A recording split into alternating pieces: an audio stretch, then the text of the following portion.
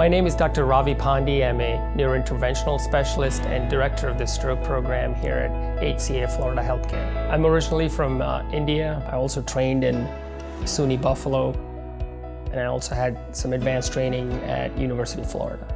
If you live in the Jacksonville area, we want you to feel comfortable coming to our facility here at Memorial Hospital.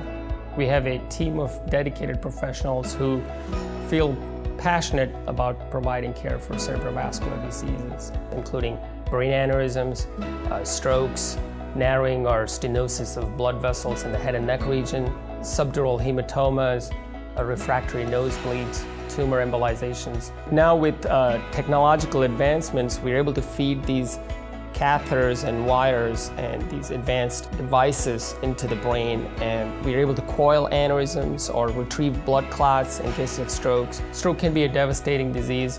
One minute you're watching TV, having dinner with your family, the next minute you're experiencing paralysis or you're unable to speak.